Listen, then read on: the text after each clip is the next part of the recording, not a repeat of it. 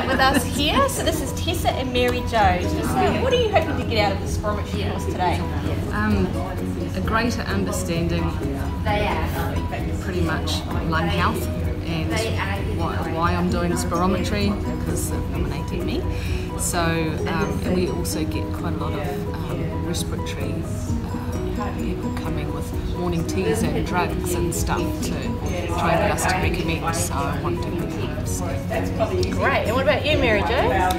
Very similar, however my group of people are quite different. They're usually healthy staff, and so trying to understand how to carry them out safely and then be able to make sure we refer on where we need to.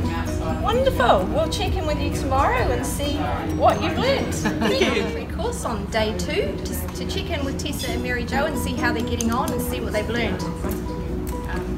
A lot. We've been doing lots of case studies, which has been really useful to try and apply to the real world setting.